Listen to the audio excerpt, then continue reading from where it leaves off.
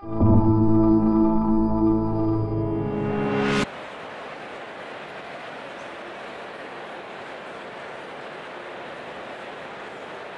think as the beer business continues to evolve, styles continue to evolve, and consumers' tastes continue to evolve, that's really what drives innovation in the craft beer industry. And I think that's what brewers can do, is to keep innovating, keep developing new recipes, new flavors, and new styles, and that keeps it exciting for people that come to events like Savor as well, and craft beer enthusiasts in general.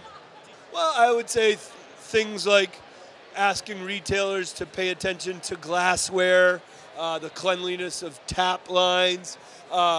Take the time, if people are coming to your breweries, to do the storytelling about what differentiates your beers. On your website, make pairing suggestions for what foods each of your beers go with. Those are some things that we've found really handy to help elevate our beer in the culinary world. There's a lot of things we can do to help elevate beer.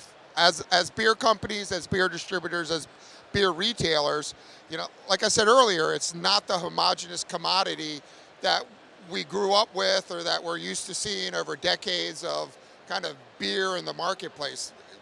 Beer is about brands, and in having brands, you want to take those brands into the next level. So bringing it together with food, bringing it together with cheese, bringing it together with desserts, bringing it together at the dinner table and at important occasions just helps elevate beer beyond that idea that it's just a Joe six-pack product. I think, honestly, what made craft special when it was first burst upon the scene was that craft brewers were doing things and creating flavors that people had never tried before, and that blew people's minds. We have to keep doing that. We have to keep pushing the boundaries, as a lot of brewers are, in that way, and as the industry gets more concentrated and more brewers are around, not fall susceptible to the commercial pressures that will exist. It's a business after all. But to realize that that is a business, but we're here for a reason. The consumer wants craft breweries for a reason, and that is to get out there and do something that people have never tasted before. And this festival is about that. I think brewers need to actively involve themselves within the restaurant area or space within their area to elevate our category with food. So that would be like hosting more beer dinners, having a little bit more of a hands-on experience with that chef to be able to say, I actually think that my beer would pair better with, you know, a shrimp versus salmon or whatever it might be that their beer pairs well with. But we have our own understanding of our own beer, and we also know what actually pairs very well with it. And so allowing us the opportunity to be able to give a little bit of direction, not just the chef just tasting something and deciding a direction, but allowing that more of a collaborativeness, and then participating and talking about those ingredients and how they're all sourced and where they're sourced, if it be in the Pacific Northwest for hops, or even like an estate local maltster that's in California. Those things are really important because today folks want to know where their food is coming from. And so we need to be a little bit more active on being part of that story. As a whole, I think the biggest thing that our brewers can do, and collectively, is improve the quality and the consistency of beer in the industry.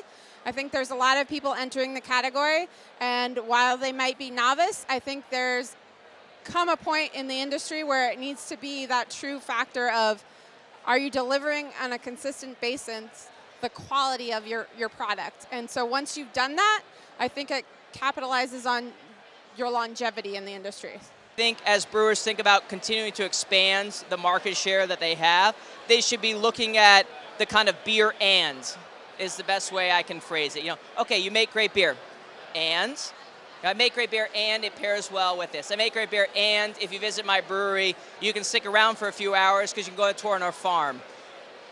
The beer and thing, I think, is becoming really important in our industry.